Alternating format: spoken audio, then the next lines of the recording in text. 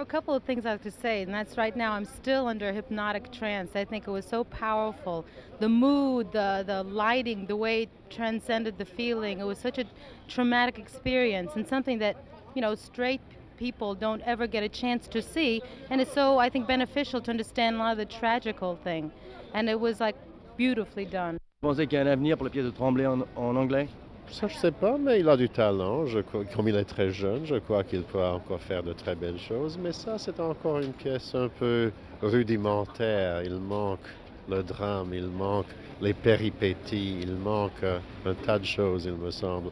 Enfin, c'est un récit qui n'est pas vraiment une pièce de théâtre. Mais comme récit, ce n'est pas mauvais, seulement l'idée centrale, le fait qu'un homme est un homme et pas une femme, n'est pas tout à fait convaincant ici, parce qu'on n'a pas le sentiment que ce soit une question d'une grande importance pendant la durée de la pièce, et tout à coup, à la fin, ça devient l'issue centrale.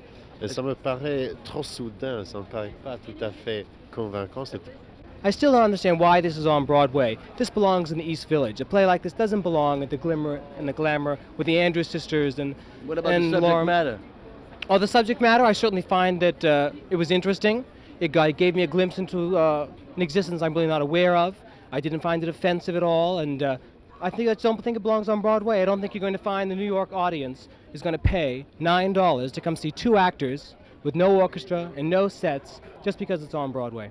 Je croyais que j'allais être choquée, mais j'ai pas pu être choquée parce que c'est tellement tragique et tellement vrai. Ah, vous avez été ému. Très ému, profondément ému. I think it's a bad title. You shouldn't have said Hosanna. You should have called it Cleo. It's a bad title because she thought it was a play about Negro spirituals and she didn't want to come. I think you'll drive people away with that title. It should be called Cleo. I'm sorry because I'm very professional and I can tell you what to improve it. Je pense que c'est plus facile de comprendre cette pièce si on est de Montréal. Je pense que c'est difficile pour des gens de New York de comprendre que Hosanna et Québec et tous les sens politiques du pièce. À part de ça, je pensais que Richard Monette était fantastique. But I think his performance is absolutely marvelous. Did you find that the play was Canadian in any way? No, I think it's universal. Je crois que c'est absolument... Je voudrais faire connaissance avec l'auteur parce que je trouve qu'il faut écrire des choses comme ça.